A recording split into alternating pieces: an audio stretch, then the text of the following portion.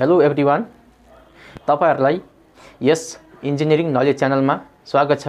Friends, आज हामी applied mechanics अन्तर्गत 2017 को स्प्रिङमा सोधेको principal of the work and इनर्जीको question लिएर आएका छौं। फ्रेन्ड्स, अब ढिला नगरिकन क्वेशन सारौं।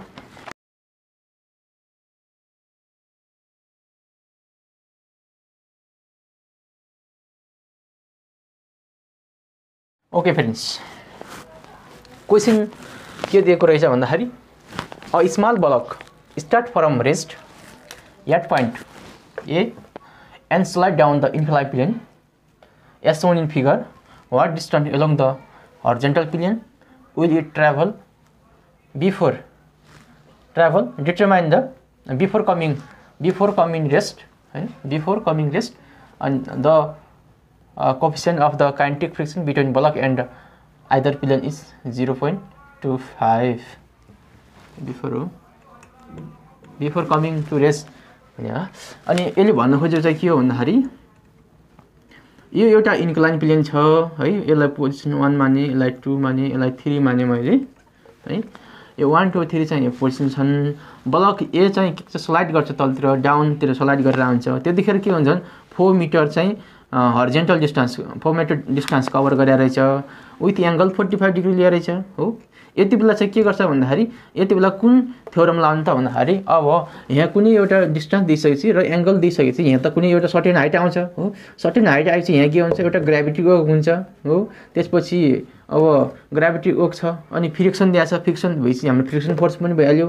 त्यसो भने पोजिसन 1 र 2 मा हामीले के गर्नु पर्यो, principal of work and energy लाउनु पर्यो। त्यसो हो भने पहिला given data लेखौं सोलुसनमा।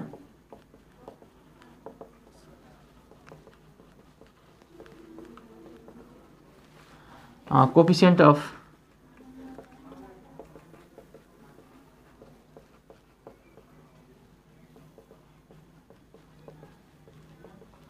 kinetic friction between block and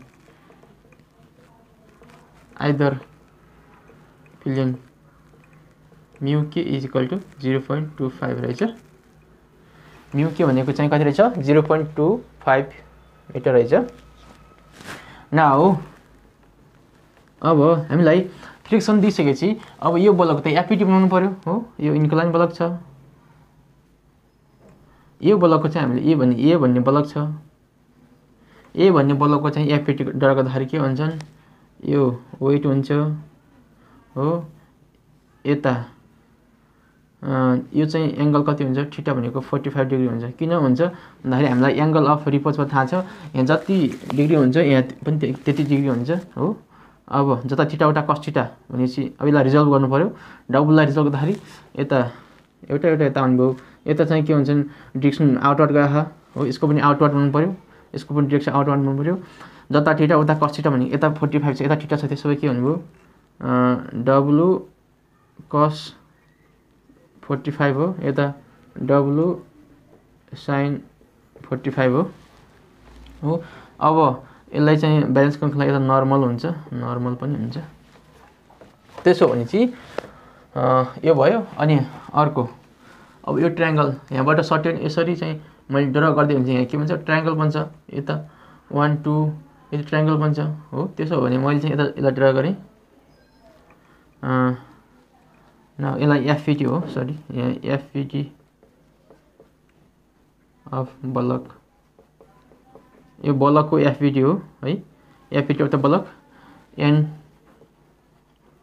अब यो ट्रायंगल है, यो ट्रायंगल 90 डिग्री, यहाँ चाहिँ 45 डिग्री दिएछ, यता 4 मिटर दिएछ भनेपछि यो PQR एउटा ट्रायंगल हो भनेपछि अब यसको सर्टेन हाइट कति हुन्छ हामीलाई थाहा छ। साइन थीटा भनेको साइन 45 भनेको p/h pq/h भनेको 4। अब pq भनेको कति आयो, 4 साइन 45 आयो हो। यसको हाइट कति रहेछ, 4 साइन 45 रहेछ।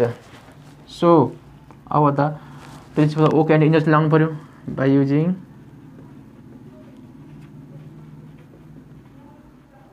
Principal of work and एनर्जीमा energy at 1 and 2 मा T1 plus U122 is equal two T2 यो फर्मुला हो, सम्झिनु पर्यो हामीले। T1 भनेको काइनेटिक एनर्जी, T2 भनेको काइनेटिक एनर्जी एट 2, U12 भनेको टोटल वर्क हो।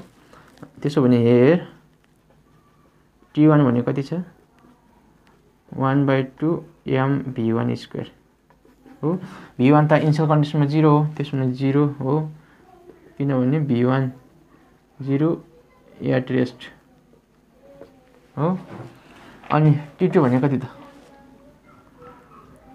T2 भनेको 1/2 mv2 स्क्वायर नै हो v2 भनेको v2 नै मानौँ, यति हो। त्यसमा U122 कति हो U122 भनेको U122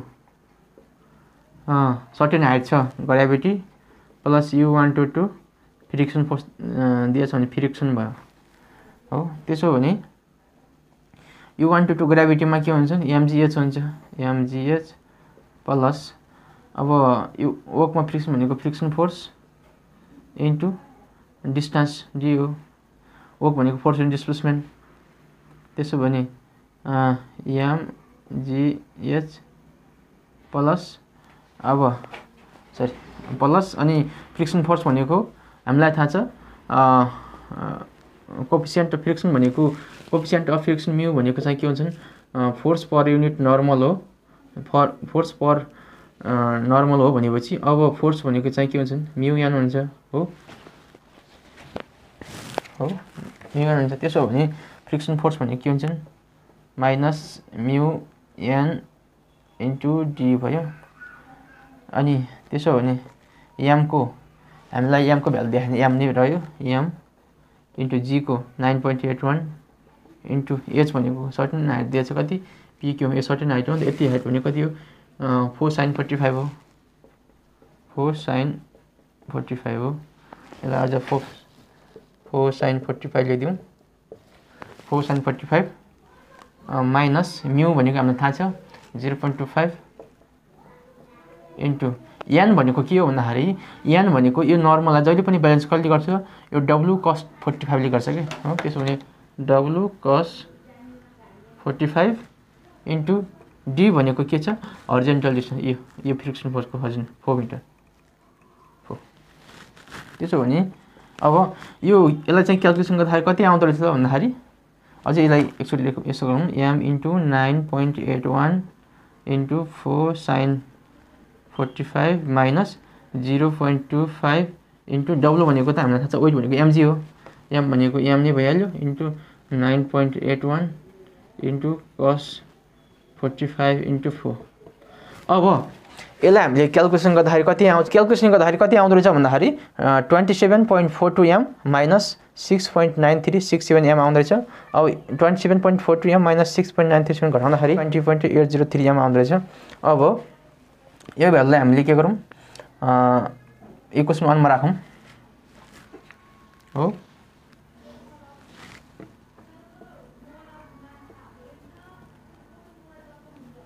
T1 T2 and U12 in equation 1 मा राख्ने के हुन्छ भन्दाखेरि T1 को भ्यालु कति छ 0 छ अनि T2 को भ्यालु कति छ प्लस 20.803 m छ इक्वल T2 को भ्यालु कति छ 1/2 m v2 स्क्वायर छ 1/2 m v2 स्क्वायर छ अनि v2 स्क्वायर भनेको कति हो यो m कटिहाल्यो v2 स्क्वायर भनेको 20.803 डिवाइड बाइ 2 देयरफोर v2 भनेको रुट अन्डर 20.803 डिवाइड बाइ 2 यो भनेको कति हो क्याल्कुलेसन गर्दाखेरि 0.450 मिटर पर सेकेन्ड आउँदो रहेछ। v2 को भ्यालु कति आयो 6.450 मिटर पर सेकेन्ड आयो। अब सेकेन्ड कन्डिसनमा अब 2 to 3 को निकाल्नु पर्यो। अब क्वेसनले के भनेको भन्दाखेरि हर्जेन्टल डिस्टेन्स कति हुन्छ भनि सोधेको हो। हरिजन्टल डिस्टेन्स कति कभर गर्छ त भन्ने कुरा सोधे। अब मैले चाहिँ यतातिरको यसलाई इरेज गरिदिएँ। एट 2 to 3 पोजिसन 2 to 3 पोजिसनमा के छ भन्दाखेरि if the x distance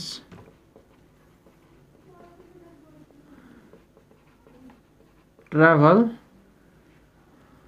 in the horizontal plane before coming to rest, then by using principle of work and energy okay नि के थाहा छ भन्दाखेरि T2 plus U2 to 3 is equal to T3 यसलाई इक्वेसन 2 माने मैले हो। हेर T2 भने कति हो 1/2 m v2 स्क्वायर हो 1/2 m v2 भनेको हामीलाई थाहा छ 6.45 आयो 6.450 को स्क्वायर आयो। यसलाई क्याल्कुलेसन गर्दाखेरि कति आउँछ त भन्दाखेरि 20.803 m जुल आउँदो रहेछ।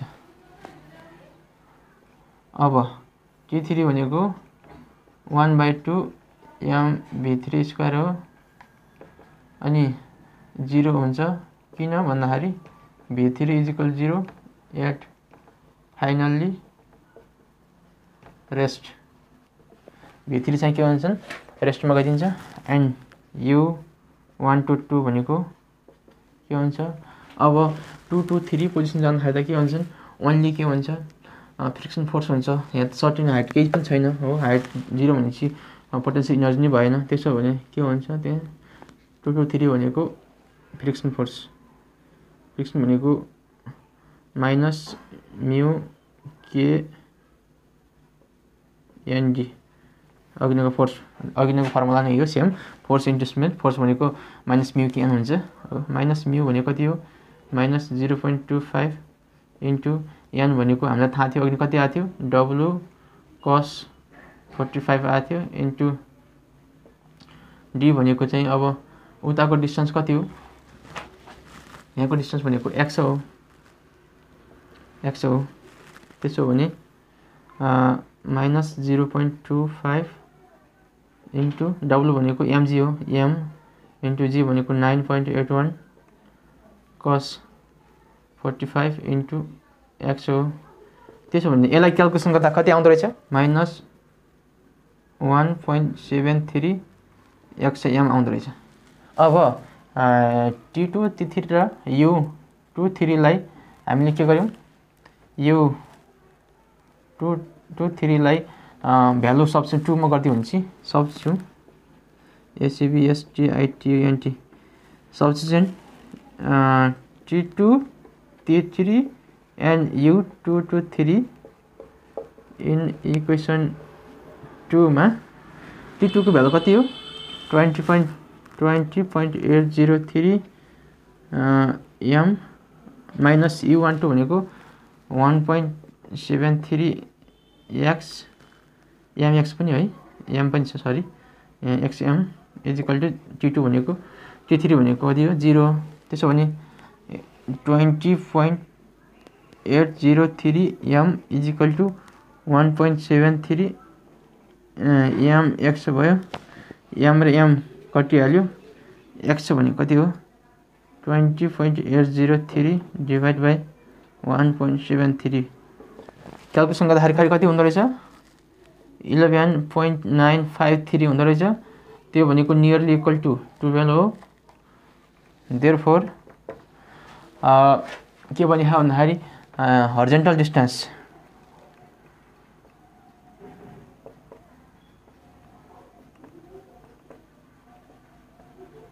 Distance x is equal to 12 metre हुँदो रहेछ। यो डिस्टेन्स कति रहेछ? यो भनेको x is equal to 12 metre रहेछ।